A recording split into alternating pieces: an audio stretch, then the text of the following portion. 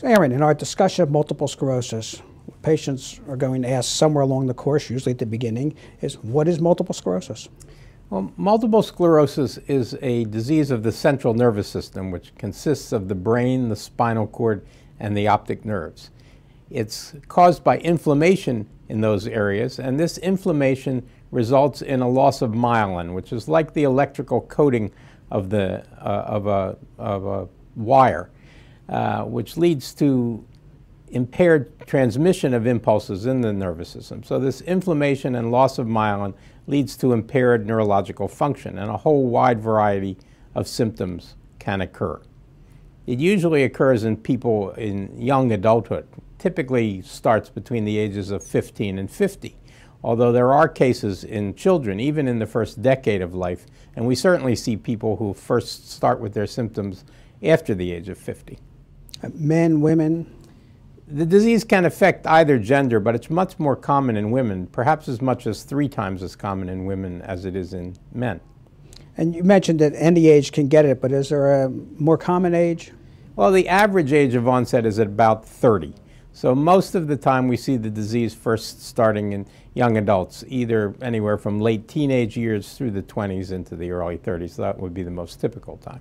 And you mentioned it's inflammation. Is that like when I get swelling on my hand if I hit it with a hammer? Yes, it's sort of like that. You know, whenever you have an issue, an injury to tissue, and that includes the brain and the spinal cord, inflammatory cells rush in. There's local swelling, just like when you injure your arm, you get an area of swelling. We see that within the brain, and all of that results in acute injury results in impaired neurologic function.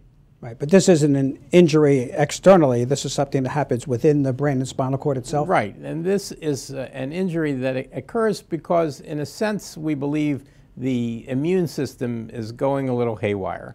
We sometimes say that MS is likely to be an autoimmune disease. The immune system is a system that we have to protect us from foreign invaders, from bacteria, viruses, parasites, and malignant cells. In the brain, in MS rather, the immune system starts to attack its own self rather than being reserved to get rid of foreign invaders. And so by attacking the nervous system tissue, we produce the inflammation and demyelination. And why multiple? Why sclerosis? Well, the term sclerosis refers to the fact that in the old days, if patients died and came to autopsy, the pathologist would feel the tissue, and it would actually feel firmer to the touch than normal brain. And sclerosis really means hardness or firmness. Multiple because a lot of different areas of the nervous system are affected. So there are many spots with sclerosis. And we sometimes refer to these as lesions. Lesion is just a fancy medical term for meaning area of abnormality.